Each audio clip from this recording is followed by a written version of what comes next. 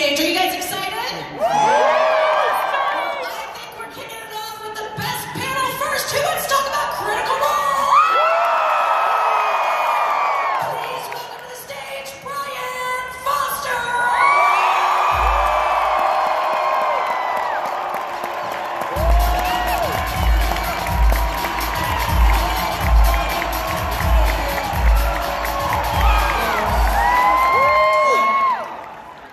How's everybody doing? I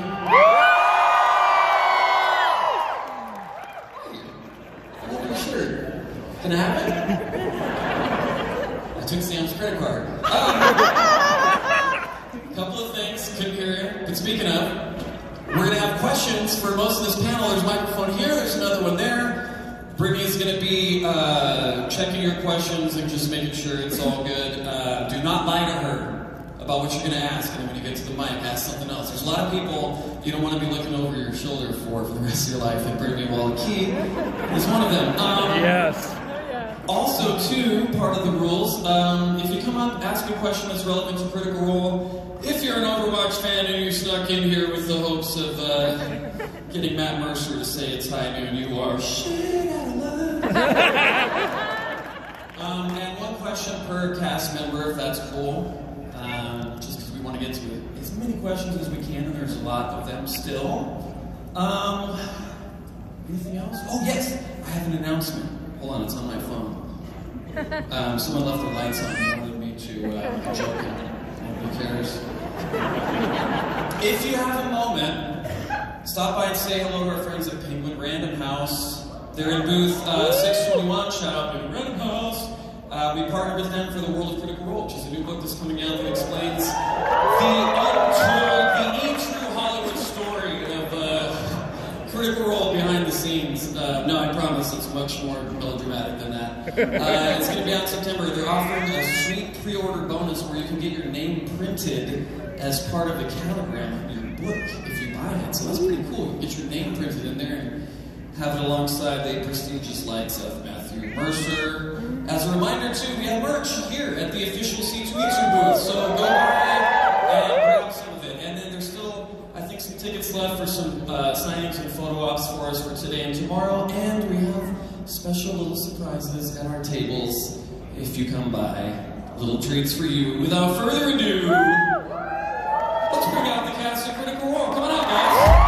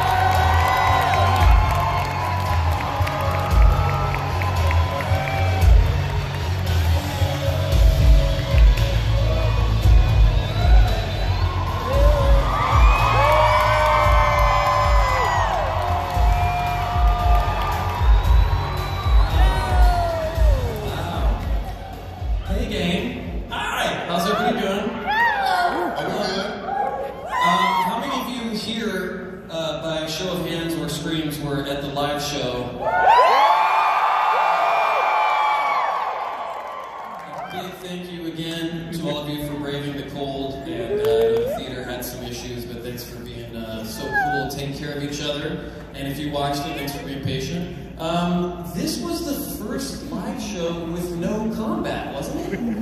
I think so. No. No? The one we had towards the end of the Vox Machina campaign had no combat. And I think possibly the one with all the Avantika stuff went down to have... Well, that was a different kind of combat. That was a different combat in the flesh. We don't have minis in those positions. There's nothing better than going through a lot of effort to pack a bunch of possible battle maps and brought the production team to ship them out there and get everything prepped up, and then at the end of the night be like, sorry guys. You said that he was in the room cutting stuff, right? He was crafting all morning for potential battles and never happened. Oh, that's great.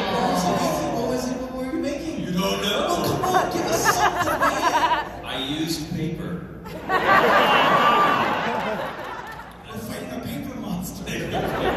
If anyone needs a box cutter, though, we cannot take it back on the flight. Just hit me up if you need one. throw out there, but maybe someone's in need. In an orderly fashion, you can begin lining up. Take care of each other, please. Look out for people in cosplay. Once you're all lined up, if you are physically able, if you wouldn't mind just kind of squatting or kneeling down so that we don't block the view of anybody else.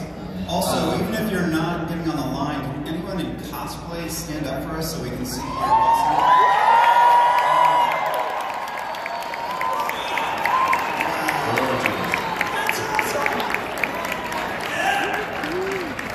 Oh, I see you drinking. We saw that dance.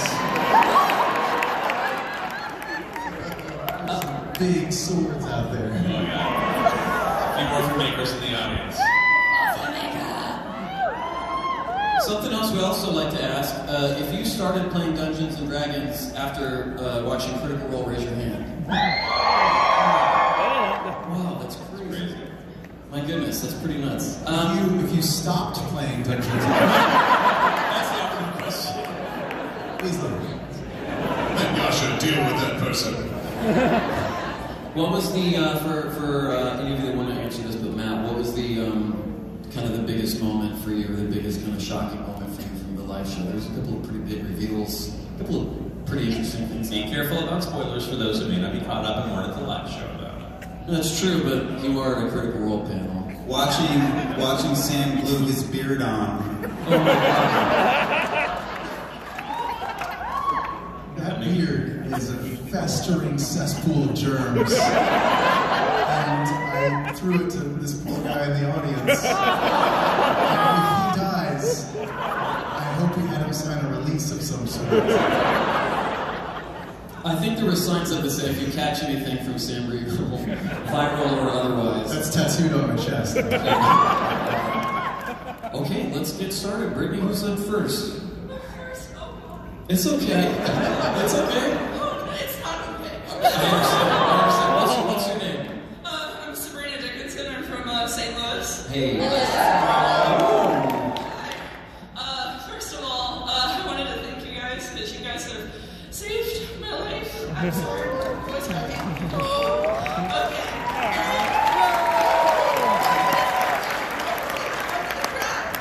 And you took note of this, but I painted Sam Riegel. So yeah, you should be lucky. I almost painted you with the Dallas Cowboy shirt. So,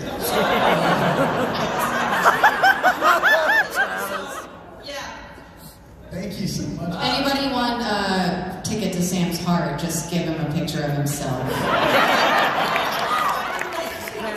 you want it, you can take it. Sure. But I guess my question is like general for any of you guys. Throughout your entire experience of playing Dungeons and Dragons, what would your favorite character to roleplay, like ever? Like even if it wasn't live streamed. So anyone can answer this. This is kind of a very important question, but it's what I can think of. Favorite moment or favorite character? Favorite character, like what's something I'd be like, oh yeah, I love that character. They will forever have a place. Oh gosh. I have like 4 characters.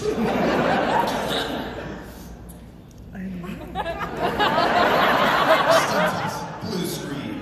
It's hard not to pick the ones that we did for like 5 years. Because that's a lot of time invested. I mean, I liked the Darrington Brigade characters. I loved naming a character Macaroni Samsonite. I'll come back and bite me in the ass. Chutney forever, though.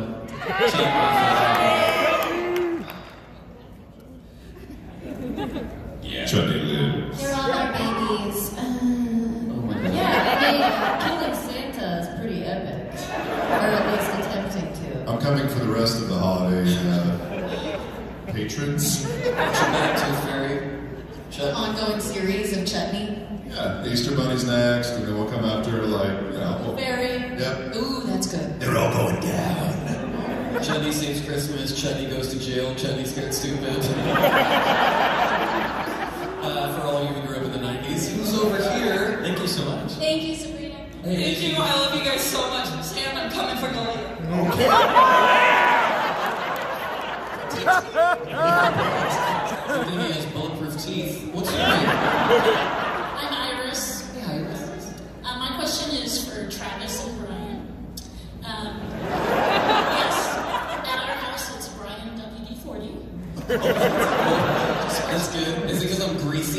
Or squeaking wheels in a critical role. Oh, interesting. That's really sweet. So my question is, Yeehaw Game Ranch. Would you consider going on the road, and would you come to Nebraska? Because I would set up a game ranch. Oh my goodness. Like Yeehaw Game Ranch tour?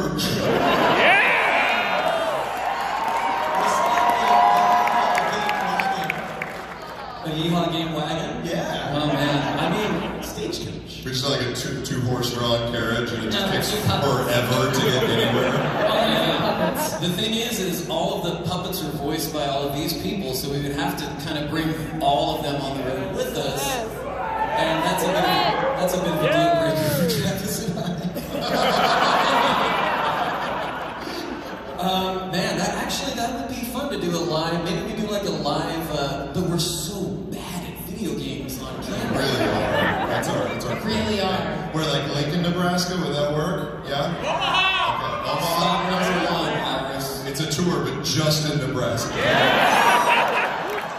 yeah. That's kind of great. I'm in. Thank you so much. That's wonderful. Okay, Brady, who do we have over here? What's your name? What's your question? Hi, I'm Alex. I'm from Evanston. First off, I just wanted to say, as someone who started DMing as a result of this show, Marisha, I would totally take that box cutter off your hands.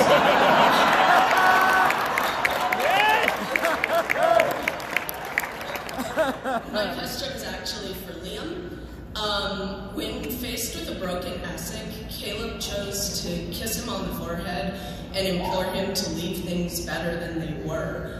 Was Caleb intentionally echoing Mollymog with that, or was it just an instinctual reaction? No, it was, of course, echoing their lost friendship. I love the amount of times Liam gets awes. Like, during the live show, you got more awes in the audience than anybody else, and I loved it. Liam O'Brien's yee-aw.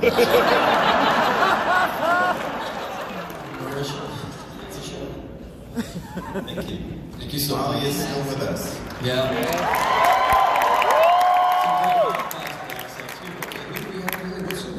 Hi, I'm Rin. I guess this is for Marisha, because you're the artistic director. When you guys do programming or new shows, do you focus more on things that you just really want to create, or do you also take into account things that you think the fans wish to see? Oh, that's a great question. A little bit of both. First and foremost, we do things that we want to do first, though, because if we're not enjoying it, then it's going to show, and then you're not going to enjoy it, and then why are we even doing this? Especially when so many of all of us have so many amazing ideas of stuff that we do want to do. I'm not going to lie, we're kind of spoiled with choice. So from there, I don't know, you can take any idea and I think make it enjoyable for a wider audience, which is then part of mine and my production team's job. So yeah, I'd say first and foremost, what's fun, and then we definitely try and take into consideration of, I hope people like this. Made me laugh though. All bets are off for promos. It's sort of whoever has the most twisted idea for a promo. Yeah, those are just kind of for us. What's Taliesin willing to do is what it comes down to. I've not even scraped the surface of that one. We've got 45 minutes to see what we can do. I think one problem is the fact that we've learned, as with Yeehaw Game Ranch, if we say a stupid idea loud enough, and all of us hear it, it might happen and actually do okay. So that's problematic when it comes to setting boundaries on what we should do. But that's what you're good at, is being engaged. If it's a joke, if it makes us laugh, it's probably gonna get made into a show.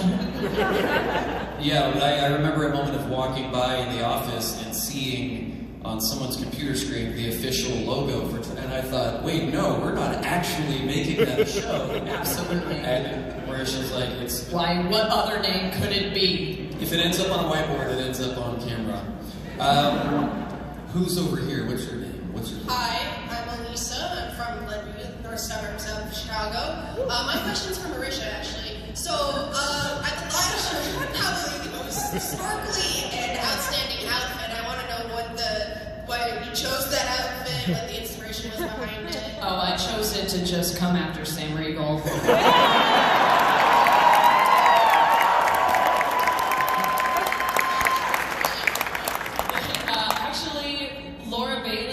Provides like most of my wardrobe, like half of it, and then Liam provides the other half. Twins. You like to dress people. So yeah, Laura gave me that a few years ago, and we decided that the theme was going to be Traveler Con, and we were all going to wear green. And I was like, oh, I have nothing to wear, and she was like, yes, you do. I've been waiting to see you in that outfit forever. We're great, yeah.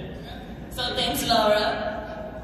Sam, where'd you get yours? The world's shittiest St. Patty's Day store? I actually bought 3 leprechaun costumes and chose the shittiest one backstage. The other 2, I think I left in the trash can backstage in the theater. Yeah. That's amazing. A very not breathable fabric. Oh, it's so comfortable. My soul has almost returned to my body. I think in another day or 2, I'll be up to full. Terrifying Ewok mouth nightmare that was. There was such an Ewok mouth. I saw one of those eyebrows crawl off and wriggle into somebody's ear. Oops. Who do we have over here? What's your name? Lachlan? For Taliesin, given that it's been 10 years since Caduceus' family was frozen, is he older than his siblings now, and will he hold that over them for the rest of their lives? He's older than all of them, because furbolgs live forever. Yeah, they've got. Well, it also has to do with the fact that they left in stages. They weren't all sealed in 10 years. That was just the first wave. Even they weren't all there 10 years ago. 10 years was when the scenario began. So I'll have to go do the math, actually. Yeah, I have another math. You've given us a task. Thank you. Hey, what's your name over here? You look great. Oh, thank you. Well, my real name is Amy. Hi, Amy. And obviously, my question is for Laura. How do you feel about making the most crush-worthy character of the night?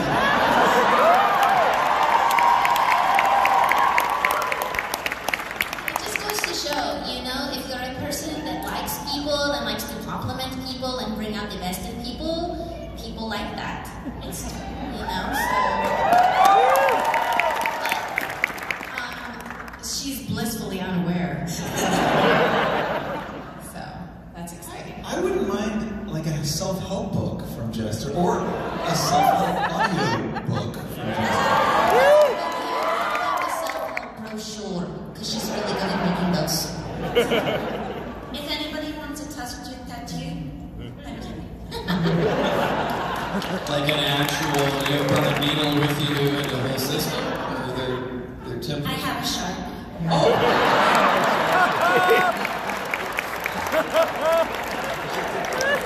That was very good. Around the whole rest of the panel. Yep. Hey, who's over here? What's your name? And who's your question for? Hi, my name is Nora. I'm from St. George, Utah. Nice. And my question is for Taliesin. How do you think Molly Mock would feel seeing the Mighty Nine as they are now? Suckers. Oh, you assholes. Here's my French. Man, I do think about that on occasion. I think he would be somewhere between quietly proud and deeply embarrassed by how nice they've all gotten. No, stay awful, but just enough awful. Just the right amount of awful. And like Matt and I have had a couple conversations about what may have happened, but yeah, it's try not to dwell too much. I think he'd be quietly proud. But more will happen, we'll see what happens. They might face plant. Always possible. Might. Who's over here? What's your name? Hey, y'all.